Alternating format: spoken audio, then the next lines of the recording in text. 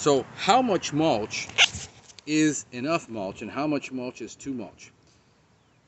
The problem you have with mulch is that it becomes organic matter, and that you're going to have other insects, unintended insects around the house, because they have places to burrow and make nests. The more amount of organic matter you have around the property, the more pest problems you're going to have. Second, what's necessary for plant health?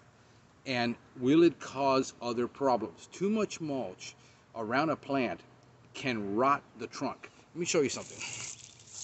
This is a podocarpus plant, and the trunks are in the ground. The most you should have to plant around before you get to dirt is no more than 3 to 4 inches. We currently have way over 6 inches of mulch.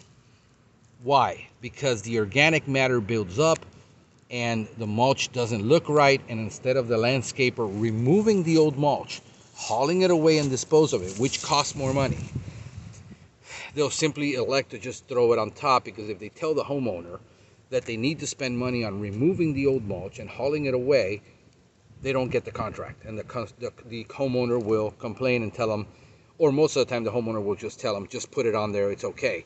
Not understanding that you're going to get, there's the trunk of your tree, and now it's starting to rot and be damaged, the bark.